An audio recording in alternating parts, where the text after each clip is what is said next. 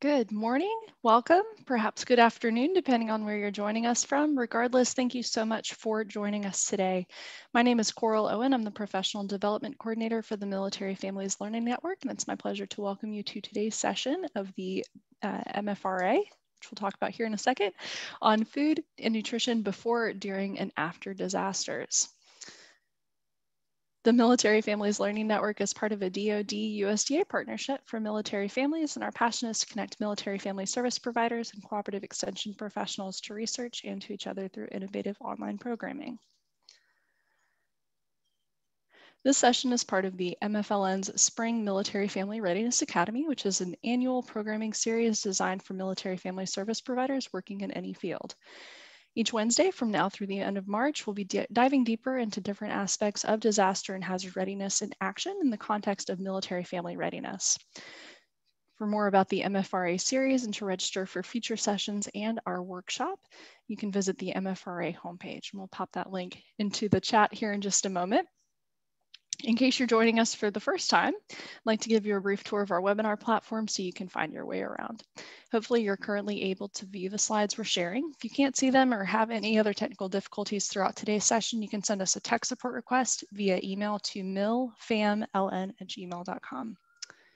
As many of you have already done, we do look forward to having you join us in the chat pod today for conversation and for questions, as well as hellos. To embed the chat so you don't miss any links or conversation, simply place your cursor over the shared slides. You should then see a toolbar pop up across the bottom of your screen, and then from there you can select the chat bubble icon. When typing your comments and questions, please be sure to select the all panelists and attendees response option from the drop-down menu so everyone can see them in the chat as we go through today. Additionally, if you're interested in continuing education opportunities, stay tuned till the end of today's session when we'll be talking about available options. Finally, you can download the event materials as well as the resources list that we'll be noting throughout today's session on our event page, and we'll again pop that link here in the chat in just a moment for your reference. It's my pleasure and delight to welcome my colleague and our moderator for today, Ms. Robin Allen. Robin has been a registered dietitian since 1980, and she is currently the program coordinator for our nutrition and wellness concentration area for the Military Families Learning Network out of the University of Illinois. Robin served as a dietitian in the Navy, and she retired after 34 years as a Navy captain. She received her undergraduate degree in food science and institutional management from the University of Alabama, and then her master's in science in public health from the University of Illinois. I'll now turn things over to Robin to introduce our speakers and facilitators for today. Robin? Thank you, Coral. Today, I'm very pleased to introduce our four speakers: Kendra Zamoyski, Family and Consumer Science Regional Special Agent, IFAS Extension, Northwest District, University of Florida. Luann Duncan, Extension Agent 3, Family and Consumer Food and Systems, University of Florida, IFAS, Extension, Sumter County. Richard Stith, Chief Public Health Division, Department of Defense Commissary Agency, Public Health Division, retired Chief Warrant Officer for U.S. Army after 24 years of service as a Veterinary Services Food Safety. And Kirsten O'Neill, Health and Wellness Coordinator, Defense Commissary Agency, who's also seeking her PhD in Public Health and Administration. The learning objectives for today's webinar is determine healthy meal preparation practices during a disaster, during special diet considerations. Identify safe food practices before, during, and after a disaster. Describe the safe handling of drinking water before, during, and after a disaster. State the mission of the DECA's public health team. Explain what the DECA public health team does to assist our stores during emergencies and disasters.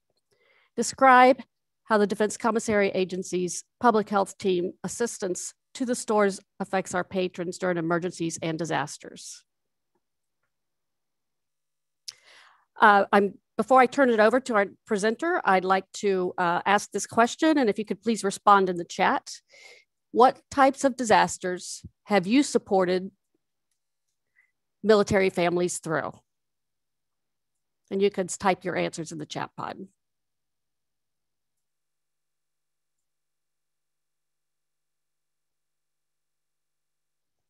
And please make sure it's all panelists, all attendees and panelists. Because I see a lot of all panelists and no one can see that. All panelists and attendees. Do that drop-down menu. Thank you. Okay, while you're typing, I will now turn it over to Richard. Hello, good morning, good afternoon to everybody. As introduced, I am the Chief of the Public Health Division for the Defense Commissary Agency. And some of you may not know that we do have public health consumer safety officers within the Defense Commissary Agency. So I want to introduce you to my team here. You see I have a public health officer who is co-located with me here at the headquarters at Fort Lee, Virginia. Also is CW2 Eric de Guzman and Mr. George Acevedo. I also have members out west in California, Miss Christina Lewis, one in Europe, CW3 Leo Delgado, and one stationed out in Okinawa who covers the Pacific area. And you can look down below their pictures and see the areas that they actually cover. We're pretty unique as a team because there are we have the largest concentration of military that work inside of DECA. Now, we do have 2 enlisted advisors, but they report elsewhere. We're led by an active duty Army colonel who is a doctor of veterinary medicine.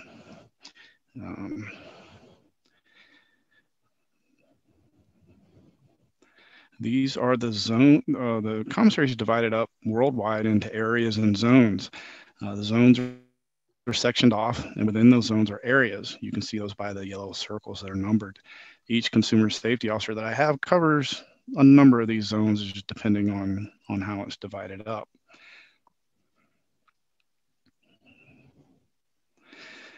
Here's DECA's mission statement overall. We deliver a vital benefit to the military pay system. We sell groceries and items at cost while enhancing quality of life and readiness. And I choose this picture. I'd like to point that out. I choose that picture because at the end of the day, the bottom line is for my public health team, this is what we focus on: keeping a smile on that little guy right there, keeping food safe, making sure he's shopping in a safe environment. I wanted to talk a little bit about the DECA benefit and what that means. Basically, it's part of the compensation package of while you're serving on active duty. Also, for retirees, and more recently covers anybody who has a VA rating of 0 to 99%. Of course, 100% is covered automatically anyway, and certain other DoD employees, DECA employees are allowed to shop there. But this is what the benefit does: enhances readiness, improves retention, and the last bullet there, providing American products worldwide while ensuring the food in a safe way. There's nothing like being stationed overseas, somewhere way far away from home, especially if you're a first timer, and you get to go into the commissary and buy a little bit of, Americana, something from back home that you wouldn't be able to find out on the economy. So what's our public health mission? Now you'll see in here that occupational safety and occupational health is mentioned. And the reason for that is, along with my division, we also have a safety division, which also falls up underneath that active duty colonel. So that ties into that. For our purposes here, we'll just concentrate on the public health piece of it. So my team, they go through and conduct staff assistance visits. I wanted to point that out because unlike regulatory, where they go in and make sure everything is as it's supposed to be, we go in and we do the same thing, but we also provide a step further where we can provide, we do training and we concentrate on issues that stores might be having. Whereas regulatory authorities, that's not what they're designed to do. My team, on the other hand, we have full range to go in and do that. And pre-COVID, that was the majority of our mission where we were able to travel. So my team does spend quite a bit of time out on the road. Okay, so that's a little bit about how my team is designed, what we do, what our mission is. Now, what do we do during emergency and disaster events? So within the agency, we have an emergency operations center. Within that center it's called a council. We like to call it a council. And this is chaired by an emergency management specialist. Members include people from our store operations group, human resources, engineering, public affairs, resource management, safety, IT, and of course, public health.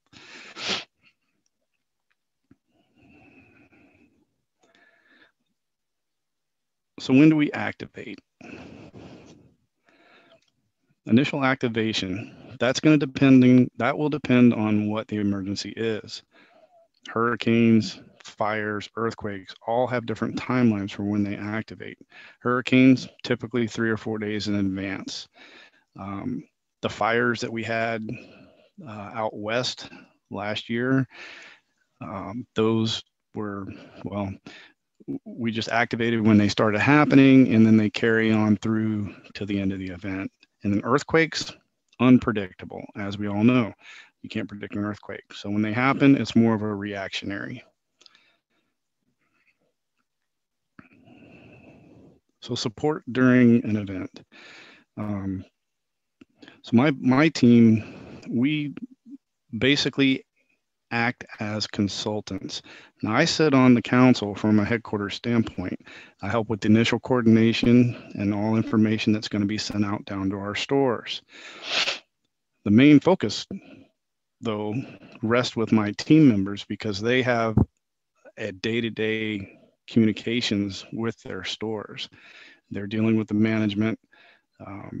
The best example to really give is, during hurricanes or the ice storms that we just had too, because one of the main focuses that we have is we're worried about loss of power, because inside the stores that affects your frozen items, your chill items. And with hurricanes, depending on the severity of the hurricane, it can affect dry, because some of our stores have in the past flooded. But we really focus on minimizing losses due to refrigeration failures. Another question that we always have to deal with is, well, are there going to be generators, and which stores need the generators more than the others? Now, that does get into a little bit of engineering and logistics, but we do consult on bigger stores, smaller stores, and with hurricanes, I'm sure you've all seen it. Hurricanes going in one direction, and within a couple hours span, it just decides to take a left turn. Instead of going into New Orleans, it hits Houston. We saw that last year. So there's a lot of things that go into that. And then we concentrate our efforts down the line based on risk. So fresh fruit and vegetables. We do have sushi, deli to bakery, rotisserie chicken items. We make sure that the management knows to get that stuff out, sell it, because during these events, that's one of the first places that everybody on base goes. They hit the commissary to stock up. Now, another important piece of this is a local military public health, and we call them medical food inspectors. They are considered our regulatory authority, but they're provided to us by the United States Army and the United States Air Force. The Army provides that support for all Army, Navy, Marine Corps, and there's a couple of Coast Guard installations. And the Air Force, of course, they take care of their own. So they're inside the stores, those medical food inspectors. We have constant communication and constant contact with them as far along in the process as we can, until you just can't talk to them anymore because they've had to evacuate. They're very important before, and then sometimes during the event, but most assuredly after event during the recovery phase. They're experts on knowing how to identify high-risk items that have been through thawing, refreezing, or maybe they're an item that doesn't meet the cold chain, so it has to be thrown out. They're our technical guidance on the ground within our stores.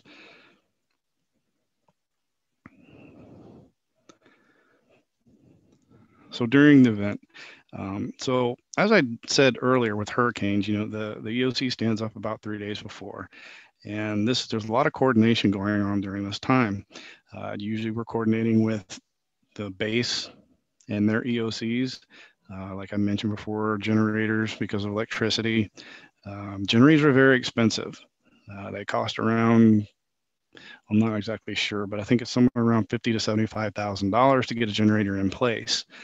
When hurricanes make left turns or right turns, that greatly complicates things because you can't be moving those at the drop of a dime.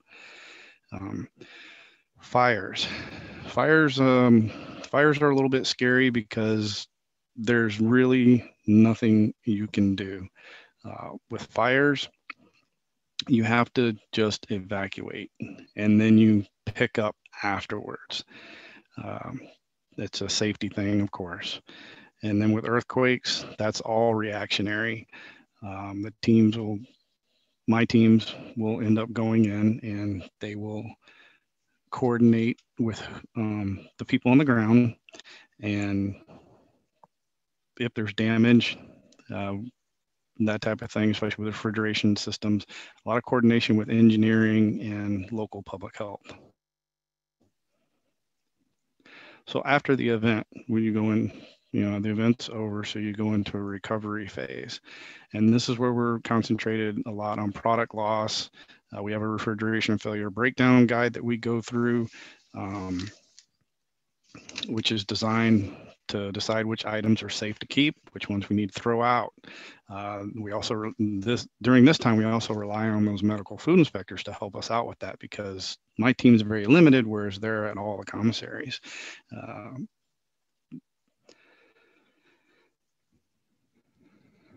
And this is where my team, I sit at the headquarters level, but my team are really the ones that they do the heavy lifting because they're the ones in constant contact with whatever stores are going through that event. Tiger teams. So Tiger teams is a name that was given by our store operations people. These are teams that they pack up a bag, grab some equipment, and then they go down and help the store get back on its feet.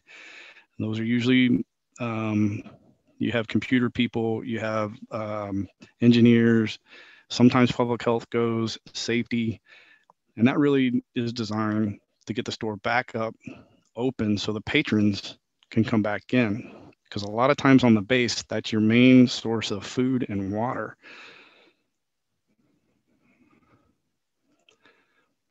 So that sums up how my team supports the commissaries, which in turn support the patrons during these events. Now, I call these key points my 3 C's: communication, coordination, and then close the loop. You can't have a good EOC if you don't have any communication. If it's not coordinated properly, you're not going to get your missions done. And then one of the most important things is you can't just get all that going and then forget about it. You got to come back around and close the loop and make sure that everything is put back as close to it was before the event happened.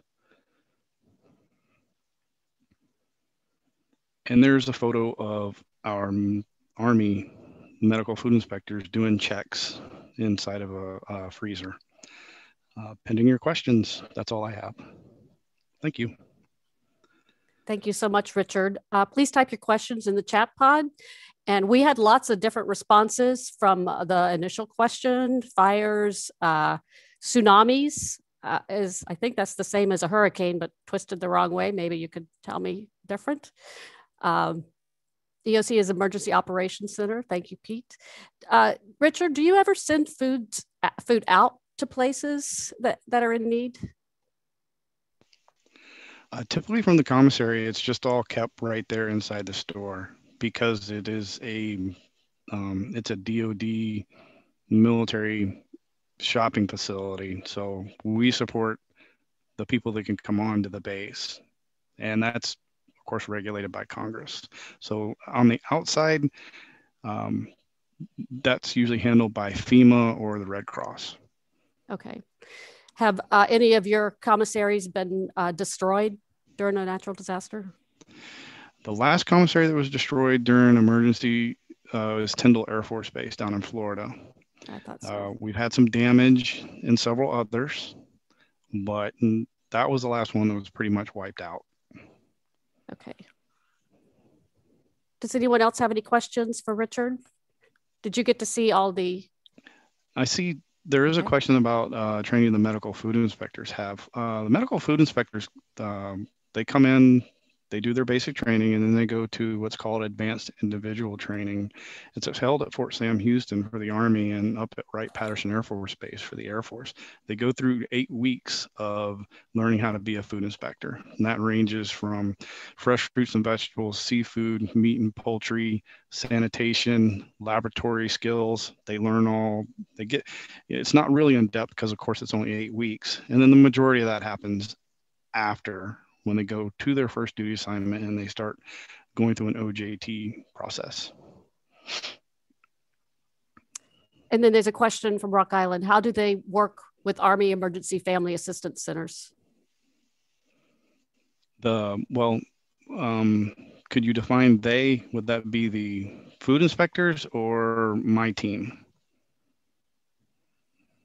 If it's, if it's the Army food inspectors, I'm not sure. The commissaries, it's what he says. How do the commissaries, yes. Right. Okay, so the store managers, they usually sit on the base, the base operations councils, and they send representatives over the EOCs. There's a lot of coordination that goes on working with some of those emergency family assistance centers. I don't have any details on what goes on, but I know that they are a part of it. Great. Okay. Thank you very much, Richard. That was very informative. I will now turn it over to Kirsten. All right. Hello, everyone. My name is Kirsten O'Neill. I'm with the Defense Commissary Agency. Up there, we have my contact information and then my program manager's contact information. So if you guys want to reach out to us anytime, we love partnerships and answering any questions that you have. All right. So what I wanted to go over today is that we at the commissary, we are a DoD jeweled asset because we do go across all branches. So we are consistent between commissary to commissary. We have a lot of, almost 200 dietitian approved recipes, and we have many recipes that actually you can make without any kind of power source. We also, as Richard said, we are in your communities. Here we go. All right, so we have a lot of shelf-stable items, and of course, anytime you're preparing for a national disaster, it's good to stock up, and we have a good variety. All of them are, and we have our own private label brand that helps it be economical as well. All right, our dietitian-approved recipes. We have a wide variety of them, and they are all created by a registered dietitian.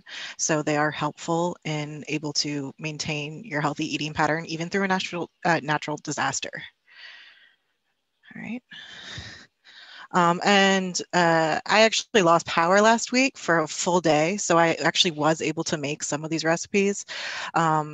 I like to encourage people to check out some of the ones that require no power, because if you are in a situation where you do lose power for a significant amount of time, rather than just eating like straight from the can, it's helpful to have a variety. And all of these are available on our website, commissaries.com. And they are, since we create them ourselves, they are royalty free. they're in public domain, so you can share them. You have complete permission and freedom to share them yourselves. All right. That's also a good idea. It's also a good idea to always keep dehydrated milk because it'll help fill the role of refrigerated milk and give you some additional protein. Canned meat and veggies are also in hand meat, so you don't have to, go into dip into the refrigerator too often. All right, so this was an incident in Turkey where they had a 7-day base-wide power outage. And so our stores had backup generators. And so, they came to the commissary and they were able to recharge their devices, during that outage. Okay. All right.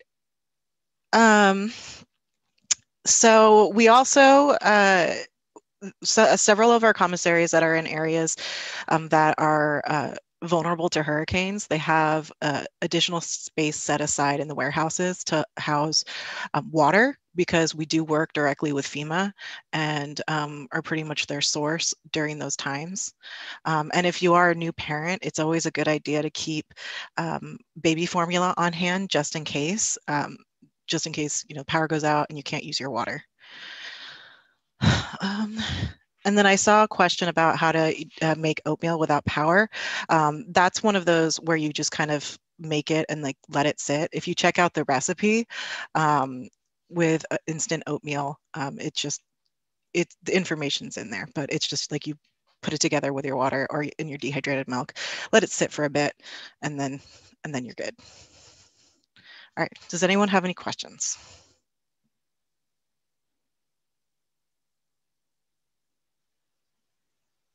Okay, sorry, I was too fascinated with the overnight oatmeal.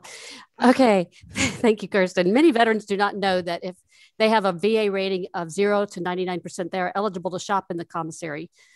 Please pass the word when you can. That's from Richard. Thank you.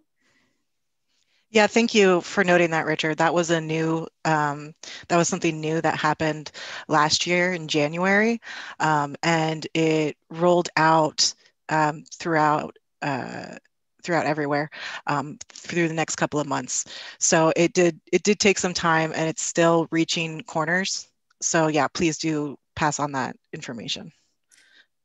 So Kirsten, I don't know that everyone knows what a fabulous website DECA has. I don't know if you wanted to talk a little bit about what you offer. And I see another. Sure. So if you go to commissaries.com, we have a lot of resources on there. Like I said, we have about 200 recipes on there. Most of them are dietitian approved, and all of our recipes that we have there are in public domain. We also have a section where we call Thinking Outside the Box, where it takes one of those recipes, and it's usually made from center store items, and it has nutrition education alongside of it. So you can use that, you can use those recipes and help educate on nutrition and healthy eating patterns. We also have a number of other resources on there just that you'd find with a normal grocery store, like our rewards card, things like that. But we have a lot of health and wellness content on our website that is specific to the military community. Great. Can you use, this is to all panelists, but all panelists attendees, can you use stereo for cooking and heating? I'm not sure what stereo is.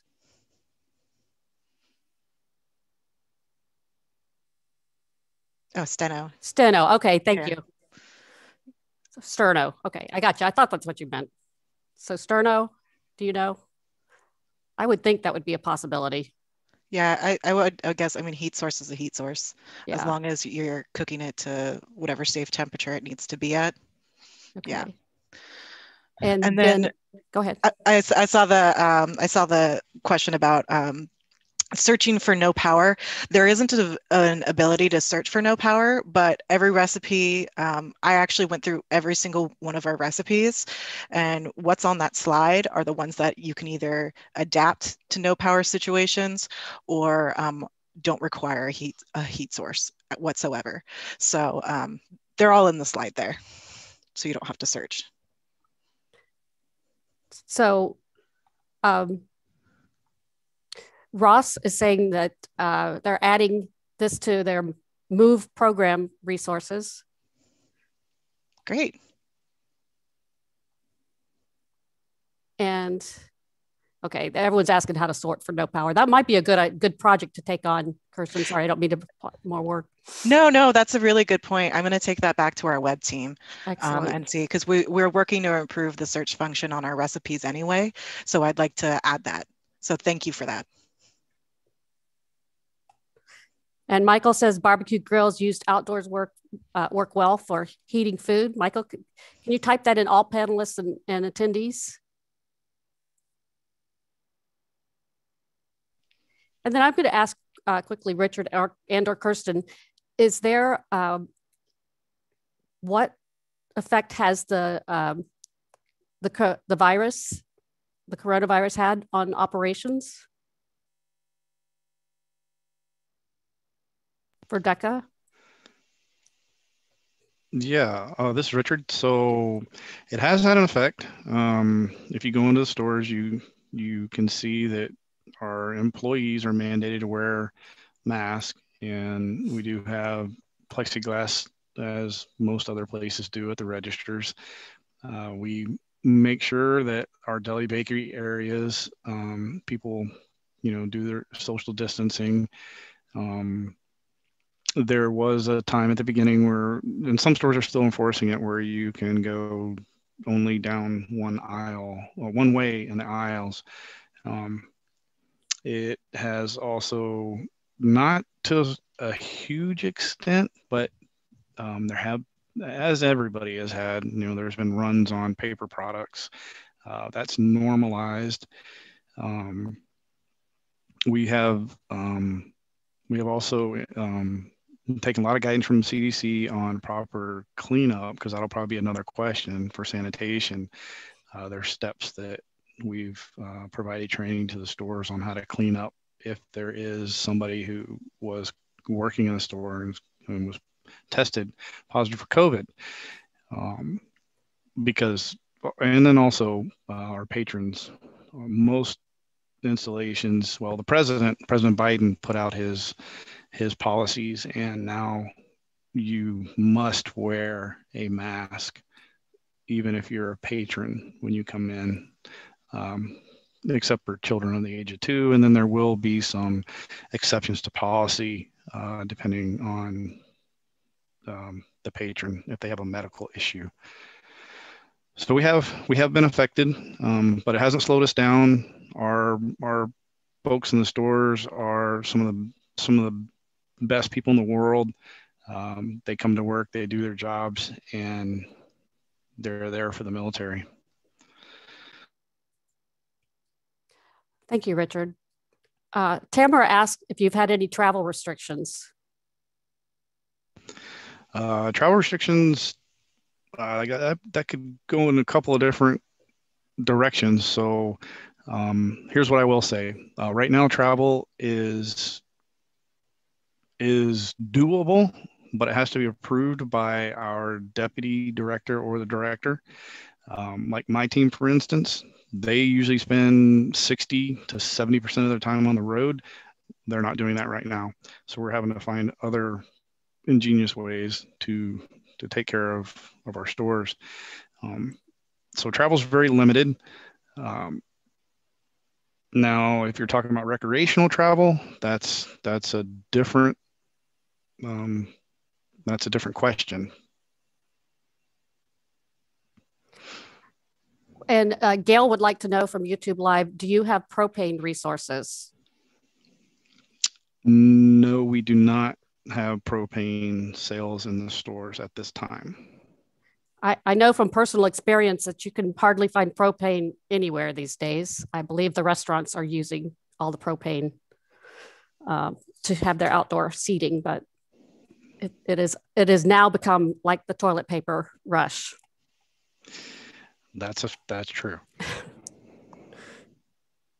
Pinex, And Shopettes, that must be a store. I think that they're referring to the exchanges. TX, okay. Yeah. Thank you. They have propane?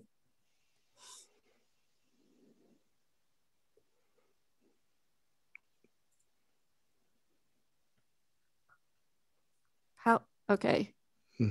You want to take the alcohol question, Kristen? I know that. I haven't, to be honest, I haven't been tracking this issue. The last I heard is that it is a pilot in some of our stores that are. But beer and wine only, right? Yeah. And it's only in some, but that's about it. That's all I've tracked. It's not really a health and wellness thing for me. But at least it means that they're not going off post for that, which is good. True. So Kirsten, someone is asking, can you please speak on how to find no power recipes again? Yeah. So there isn't currently a search function for that, but if you go back through the slides that I just went through, it actually lists out all of the recipes that we have that don't require a heat source. And I will take that suggestion back to our web team to turn that into a search function. Excellent. Okay, we're now going to move along. I will now turn it over to Luann.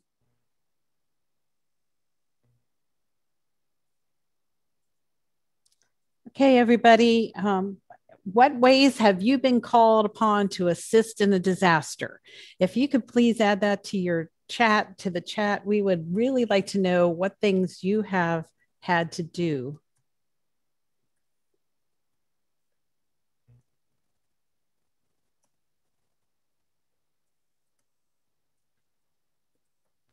And we'll try to address some of those things as we move along.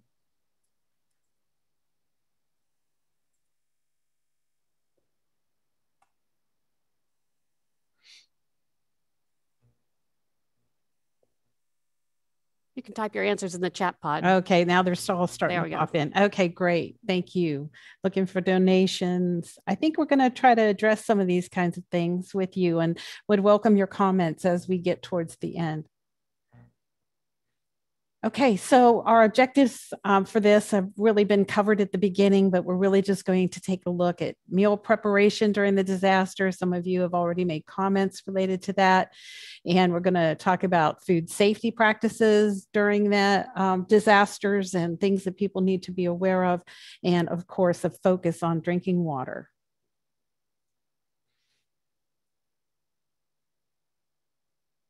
So as part of my job, I work for the University of Florida IFAS Extension, which means I'm part of the nationwide extension program. And in our county, we are paid partially by our county, and 5% of my time is allocated to emergency management with the county office. And so this is a picture of the shelter that our office manages and really runs. They bring in medical staff and security staff for us, but otherwise we do everything else. And this is a picture of the cots that we had lined up here a couple of years ago when we opened up the shelter for one of our events. And it sounds a little harsh, and it takes some getting used to the whole idea. But if you think about leaving your home because of an emergency, you don't have a whole lot of time sometimes, as you've already heard. You don't have maybe a lot of supplies, so it's good to have them ready. And when you get to someplace like this, there's not a lot of anything extra. And they call it a lifeboat. You know, we're the lifeboat providing security, safety for people, but it's a survival thing. It's not a cruise ship. And I know that sounds cruel. The first time I heard it, I was appalled. But now as I look at it, the cost of running these and having them up and getting everybody satisfied is tough. So therefore, we really have to help people be prepared that they may know that they have to go to a shelter, they may not. How many people in Texas last week were really prepared for what was coming?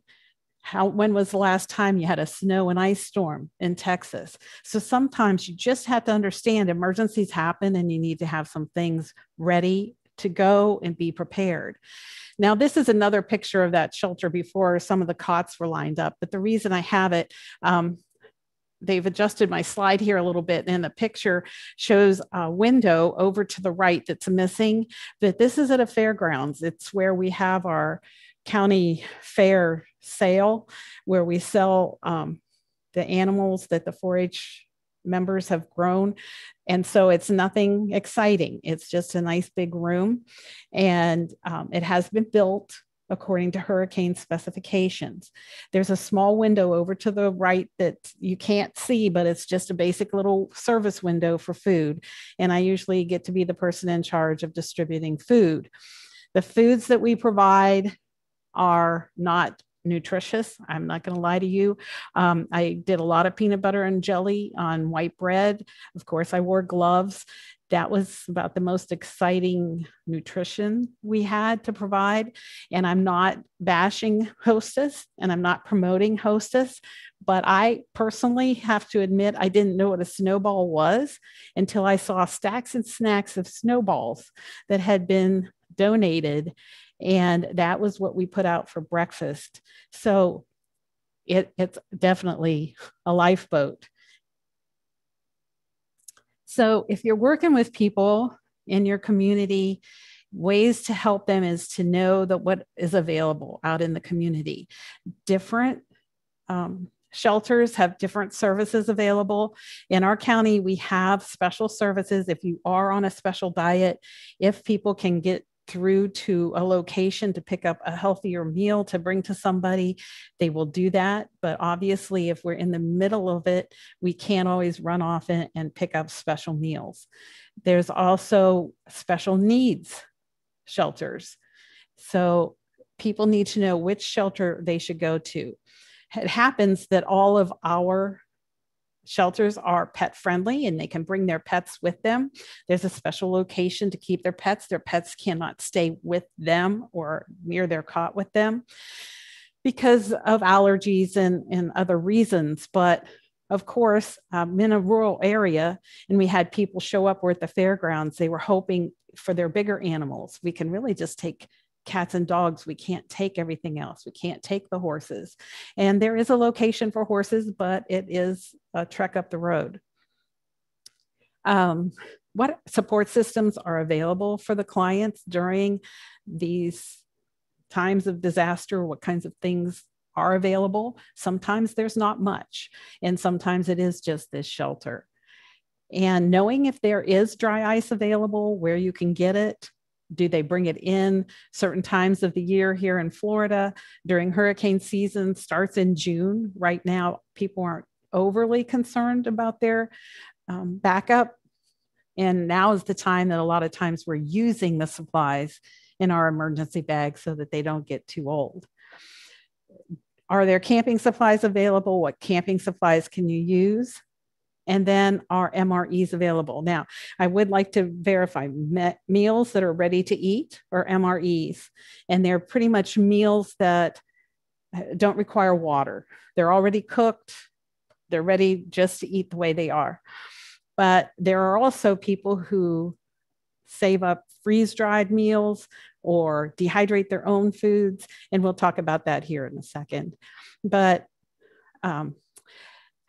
we do have COVID precautions. There are hotels locally that if there was an emergency and someone was considered to be COVID positive, that they could go to the hotel, or if they'd been exposed. Luckily, we were one of the states this year that did not have to utilize that. So I'm not real sure how that worked for everybody. And we don't have that many hotel rooms. Now, as you all know, every time there's a disaster, they show us the grocery stores. You were talking about the propane and the toilet paper when COVID hit, but almost every time when there is an emergency predicted, when they are seeing a hurricane coming, people rush to the stores and some of these things are gone and then they can't get water. You see long lines, people waiting outside stores to get water. So really telling people to prepare ahead of time and have supplies on hand. They need to remember to have all their medications, any medical supplies, maybe have extras on hand in their emergency kit, ready to pick up and go in case of an immediate disaster. And it can be costly to do this, which is an issue for many of our families. I've heard some people say, you know, June hits and, oh, I don't have anything in my hurricane kit. So I have to run out and buy everything I need. And that can add up to hundreds of dollars. So it's better to just prepare over time. Like I said, we're eating some of the things out of our emergency kit right now, but then I replace them with new things. And adding a couple items weekly to your grocery is a lot easier than trying to buy it all at once. And sometimes you're just not going to be able to find the MREs. Trying to have that cooking equipment on hand. It's great to have some recipes and use some things where you can't cook, but there are some portable types items that you can buy. And once again, it takes space and it costs money. Many of our people need some assistance in planning what goes into that hurricane kit. If you think about it, first of all, they need to understand labels of the groceries they're buying. But you can buy a big bucket of dried food that'll last for years. But what we need to know about is that dehydrated foods over time will provide sustenance and mostly just carbohydrates and maybe some of the minerals that are in there. If people dehydrate their own food to put in their kits, it isn't going to hold on to nutritional value for more than a year. So once again, it's that lifeboat. It's going to provide emergency sustenance. It's going to help people in crisis to survive, but it's not a long-term answer, especially for people who are on special diets. And so take that into consideration, along with the fact that when a person who is diagnosed with diabetes has a crisis and they're under stress, more than likely their glucose is going to go up. Do they know what to do when that happens? Probably take a little more insulin if they are dependent on insulin, but what other kinds of things can they plan for and do? And so these items that you buy on the shelves that are shelf stable are high in carbohydrates. They might be high in sodium. Usually they don't have very much fiber. And by the time you would use them, they don't always have that many nutrients. So helping people plan in advance for those meals.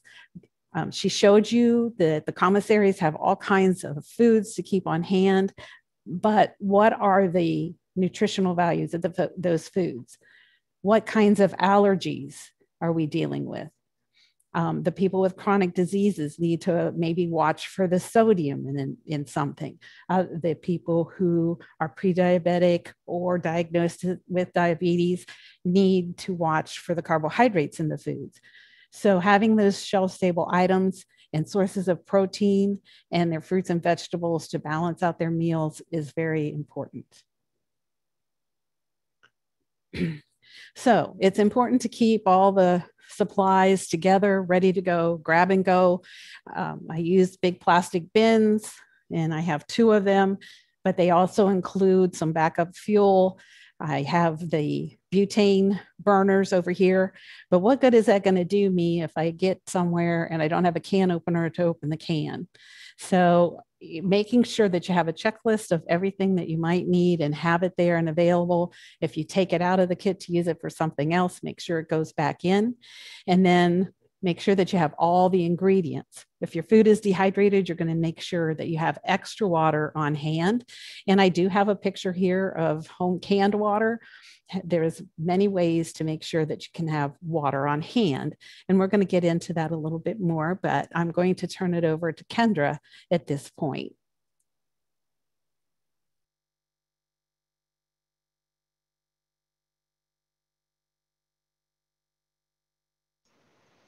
Okay, good morning, everyone. I'm Kendra Zamoyski. I'm a regional specialized agent with the University of Florida IFAS Extension. And I am going to share with you today some of the lessons that we've learned, particularly from Hurricane Michael, but also others. So I am located in the panhandle of Florida. And about a little more than 2 years ago, we were faced with pretty widespread damage from Hurricane Michael.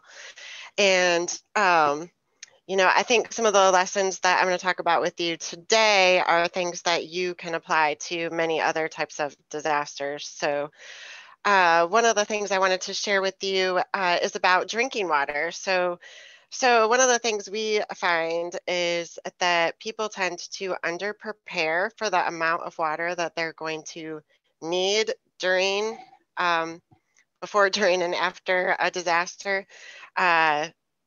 People don't always think about the fact that without power, their well may not work.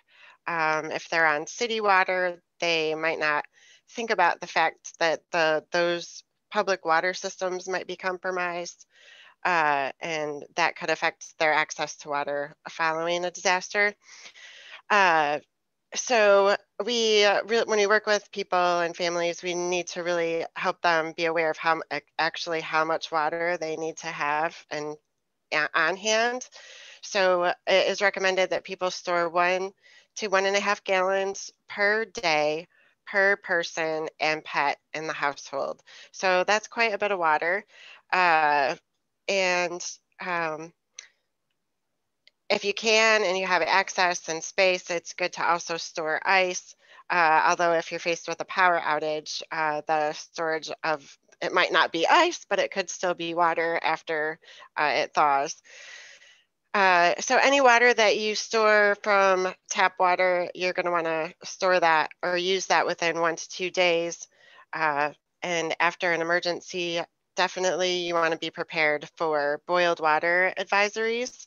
And one of the things that we find when working with families is that they don't really understand how the boil water advisories work, what they can and can't use the water for, and how they can treat their water so that it is safe. So the recommended process is to boil the water continuously for 3 to 4 minutes and then store. And again, you're going to want to use that water within 1 to 2 days.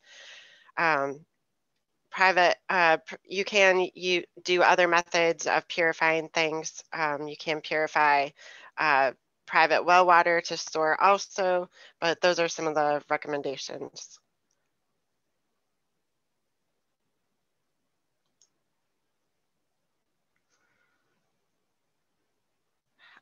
So one of the things we really want to help people understand too is how to keep their food safe when they're faced with a power outage and what they can do following an extended power outage or even a short one.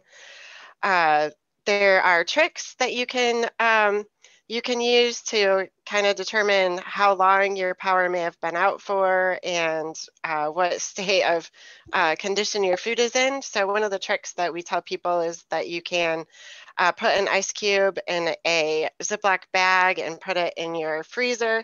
And then if you're away from home or weren't sure how long the power was out, you can pull that bag out of the freezer. And if it is in any state of thaw, then you know that your power was out, and you may need to throw the things in your freezer away. A typical refrigerator, if you keep it closed, will keep temperature for approximately 4 hours. A freezer kind of depends on how full it is. A full freezer may keep for approximately 48 hours and a half freezer for 24 hours. So Luann kind of already talked about dry ice. Dry ice will keep things for 2 to 3 days, but I think we need to be aware that dry ice can be hard to access, and there are definitely safety precautions that need to be followed if that is something that you use for emergency preparation.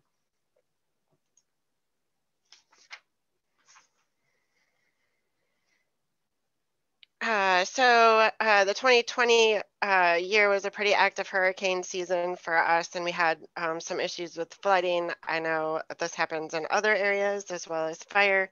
I think it is really important to help people understand that if they are on a well and they haven't experienced a flood, that they really need to get their water tested, and they need to disinfect the well water or the well if bacteria is present. And until that situation is taken care of, their water will have to be purified before it can be used. Any food that came in contact with flood water needs to be thrown away. It's considered contaminated. You can disinfect commercially canned food items, dishes, and utensils, and they all should be disinfected if they've been in contact with the flood.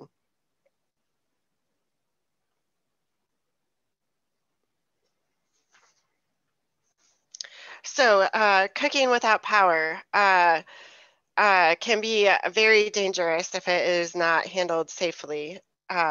So we need to make sure that we communicate messages of safety when people are faced with power outages. Generators, grills, camping equipment, all of that can be very dangerous if they're not kept safe, if they're not used properly. So I think even in the Texas situation, we've heard, unfortunately, about some issues with safe use of generators and grills and that kind of thing that were used for heat.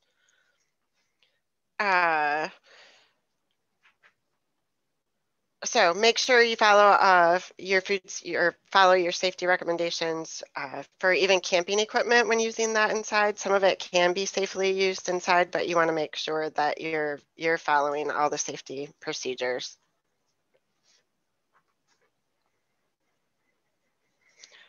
So just sharing some other kind of little food safety faux pas that we sometimes see following hurricanes here in Florida, and I'm sure these kinds of things happen in other places as well. But we want to be really extra careful with food following a disaster, anytime that there has been a power outage or that kind of thing. It is very hard to communicate to people sometimes the importance of throwing food away, especially after a disaster when the supply chains might not be back, the stores might not be back open. Telling people to throw food away is kind of a difficult thing to communicate, and it's a hard message to hear, you know, especially if you're not sure you're going to be able to access new fresh food. So we do see people, you know, wanting to help out their neighbors and, you know, taking food that probably should be thrown away from their freezer and cooking it up, thinking that it might be safe after you cook it, and then serving it up to their neighbors. And this can make people sick. So we want to be aware of that. And, you know, cooking food that is unsafe because of a power outage doesn't cook away the bacteria. You can't make it safe again.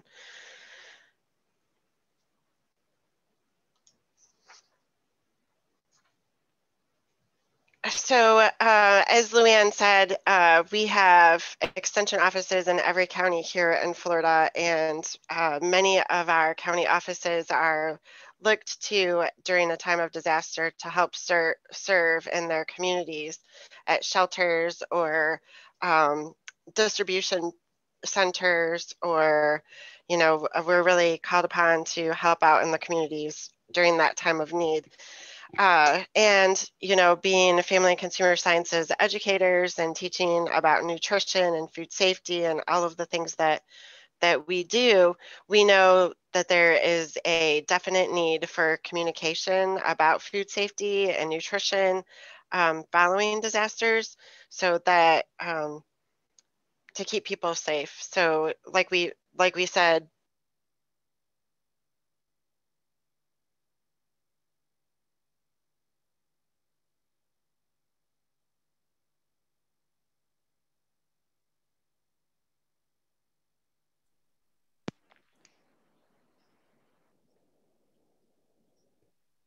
So we've lost you, Kendra. Did you hit your mic?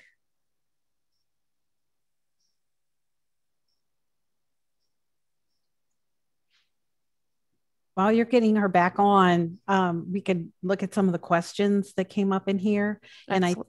And I think that some of the things that you mentioned we really do want to emphasize, yes, the carbon monoxide poisoning. It seems like every single time there's a disaster, we have loss of life due to carbon monoxide poisoning, and people bringing generators indoors, using things too close to windows in their homes. And, you know, especially last week with, you know, the cold and people didn't have access to heat, they were doing things they could. So finding things that are battery operated and that you can use, it might be helpful. So I've also lived in the north where, you know, we had ice storms that lasted for weeks on end. And you know, if you don't have that water supply, some people were asking about keeping things in garages.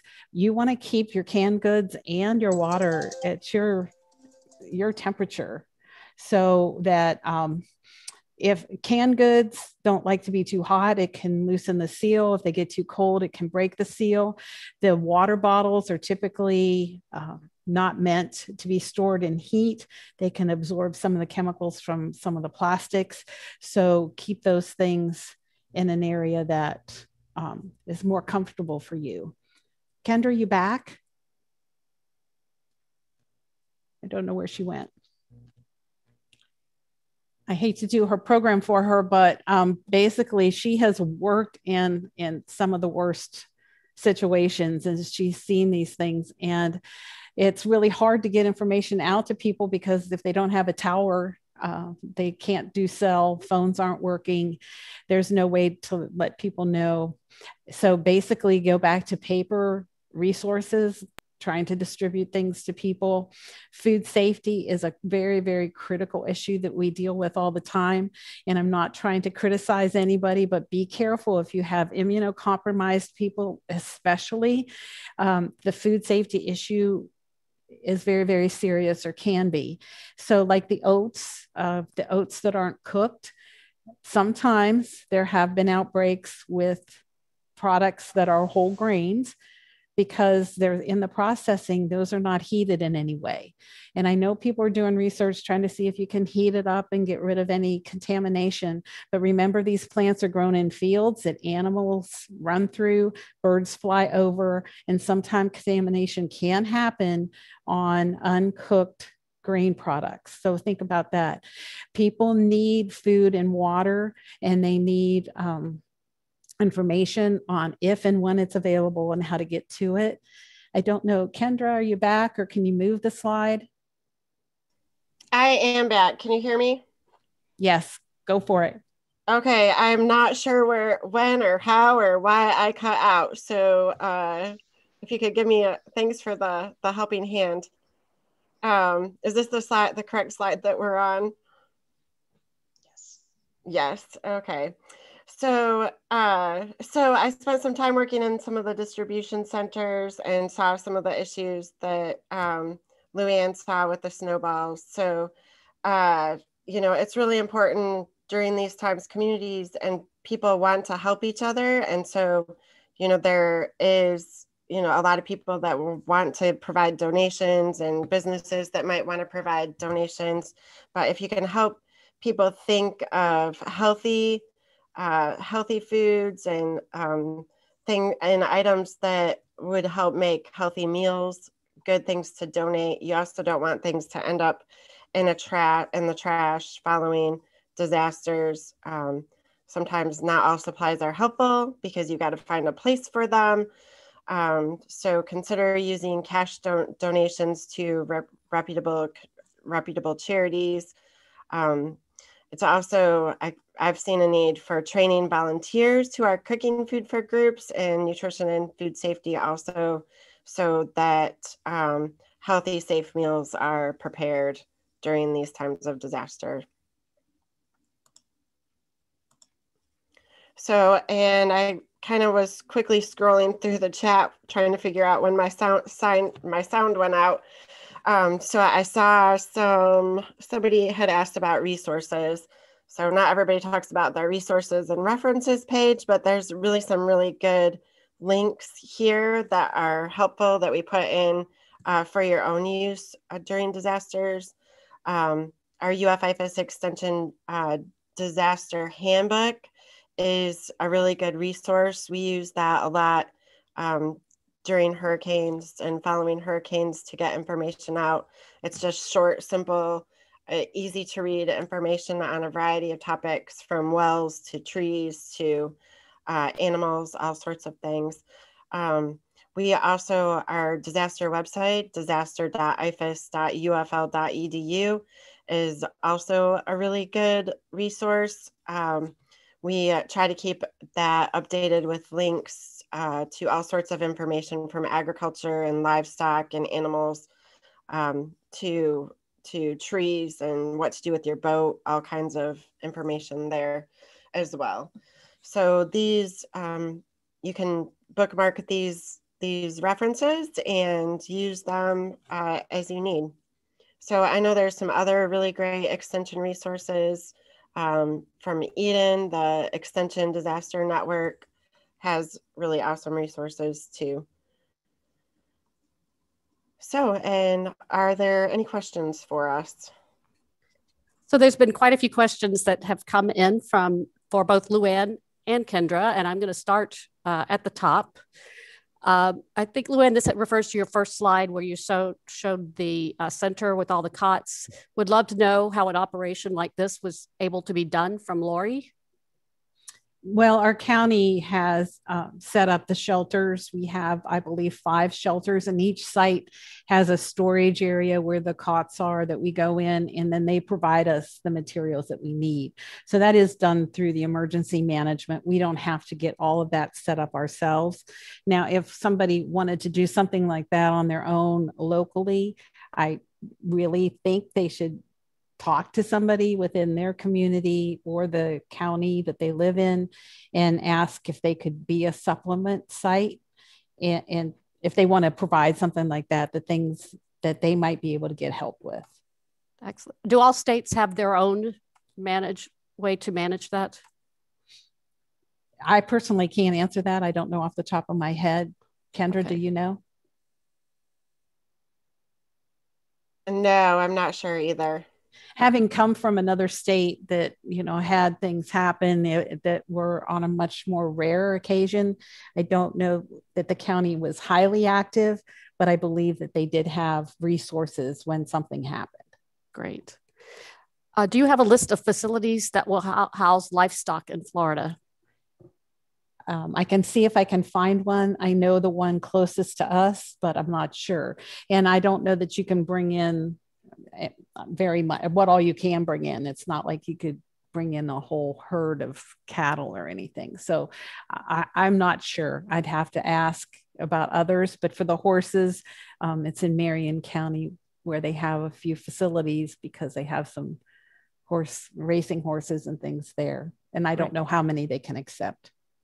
So I saw that question come in while you were talking, Luann, and so I was trying to look to see if I could find something, and the link on the Department of Ag website wasn't active. So I'm not sure. They might just pop that in, during a disaster when it's close by, because I'm sure that changes frequently. But I would encourage people to reach out to their local emergency center operation, local emergency management office, and get that information in advance and maybe find out what the rules and regulations are. And I can't help but think that our county extension agents who are involved with livestock and agriculture may know those answers. Yes, very true. Excellent.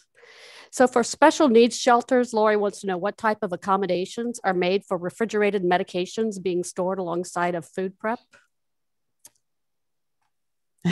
Well, I don't know how much food prep is actually happening on the sites, and I have not been in one of the special needs ones. In our particular location, we had a refrigerator that was allocated for that, and then that refrigerator is backup generator. We only had a few items that went in there, though, because we aren't special needs. Okay. And Pete replied, American Cross tries to provide refrigeration for meds, so that's good to know. And somebody else, I think, had mentioned within their questions about chefs and people providing. Red Cross has a very intricate system nationwide, and they provide food for a lot of these emergencies. And I don't know the details of that, but a lot of their food is prepared in huge commissaries that are distributed then through them. Excellent. And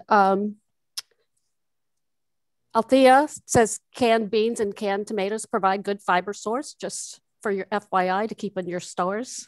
Absolutely.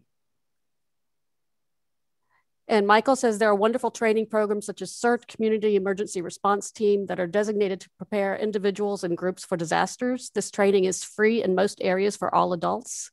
See ready.gov for more info. There's also extra resources in addition to Luann and Kendra's resources that they annotated as under the materials section of your at the event page for this. Is it safe to store beverages in cases of water in the garage? I think maybe you already answered this. I Where did. to store? Mm-hmm. Yeah. And Jeffrey wants to know where the Panhandle is. Florida, is it the Alabama side or the Miami? The Panhandle of Florida is up on the Alabama side. Okay, I've heard people in Texas are using snow for water. How safe is that? I think that somebody had mentioned using hypochlorite or chlorine to sanitize. You can also have iodine tablets. I have them in my kit. I'm not going to lie to you. I hope I never have to use them because it doesn't appear to be very appetizing, doesn't smell good. But when you need water, I would have some of those things on hand in my kit. The snow, if it's built up high enough, can be fine, but depending on, like icicles off of houses and things can collect some debris. And then it was also mentioned, that's also a way to keep things cold if you're in the ice. But one of the things we had problems with in the area, and Kendra is going to laugh at me for sharing this, but people put it out in like cardboard boxes, and then you had wildlife come and visit. You need to have that protected in some way. Interesting. So someone mentioned life straws. Have you ever heard of life straws? I haven't. Kendra, Okay. do you? I am not familiar with that. I'm going to have to look it up. So it's for emergency water purification. Oh, okay. Well, I didn't know that's what they were called, but those things exist out there. There are things, and I strongly suggest people have them on hand because you never know when it's going to be needed. And from YouTube Live, any disaster planning resources or suggestions for hospital food service? Does anybody out there know? I don't have anything. If you do know, go ahead and type it in the chat pod. From Maureen, so it seems that tap water can't be stored long-term. Best to buy gallon jugs of commercially bottled water. Can a minimal amount of regular unscented bleach be added to tap water so that it is safe to drink? Yes, and if you go, I don't know the site right off the top of my head, but I do believe it's the USDA food safety, or it might be through the FDA where they give those recommendations as to how much to add. I think it is also on one of the references that I put on the reference slide is safe handling of food and water, or it might also be after a flood, testing your well water. Okay, excellent. Has anyone set up a coalition of professional chefs and cooks they could call upon during disasters to help as part of the disaster planning?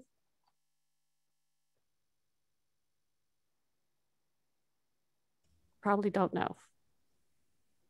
Yeah, I'm not sure that's a great idea though. I don't know. My area's, doesn't have that many professional chefs. They're about an hour away. So I suppose in those areas they may have that, but where I'm at, we don't have anything like that. And Karen would like to know why you stored water in 1 to 2 days. Wouldn't you need to change this out a couple of times per week to prepare for a disaster? What people do is they, when they hear it's coming, obviously, you're not going to keep a lot of water that's fresh that isn't sealed in some way and rotate it throughout the year. Yeah, I would keep some bottled water on hand if for immediate emergencies, but usually here we have a warning that it's coming. And there's so many different things. There's even a big bag that you can fill up your whole tub. I mean, it's a food ready. You can only use it once. It's called a water bob. And I think there might be other names for it, but you can fill up a whole tub full of water. And that would be the type of emergency water you'd have on hand. Otherwise, you'd want it to be sealed if you're going to keep it long term. Excellent. We've had a lot of responses and information passed along. There's a link from Christy for the hospital preparedness in the chat pod. And Elizabeth shared mercychefs.com for the chefs. And Laura Pete mentioned World Central Kitchens, and I used to be a professional chef. It seems like a good idea. Maybe contact the American Culinary Federation to look for a chapter in the area. Good idea. Jeffrey, in Japan, typhoon filled bathtub for toilet flushing. And JCO also has planning resources for hospital disaster planning. Some great resources have been shared in this chat pod, and I thank you very much, participants. And does anyone else have any questions for any of our presenters?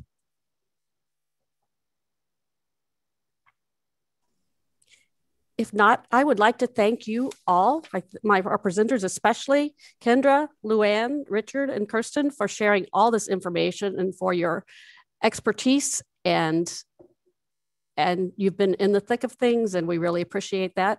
And thank you so much for presenting this webinar. And thank you to our attendees for sharing all those valuable resources. We can learn from everyone. And I will now turn it back over to Coral. Thanks, Robin. Another massive thank you to our presenter team today and Robin for moderating today's session. So just as a quick reminder, today's session is part of a larger series where we are discussing and exploring disaster and hazard preparedness and readiness in action.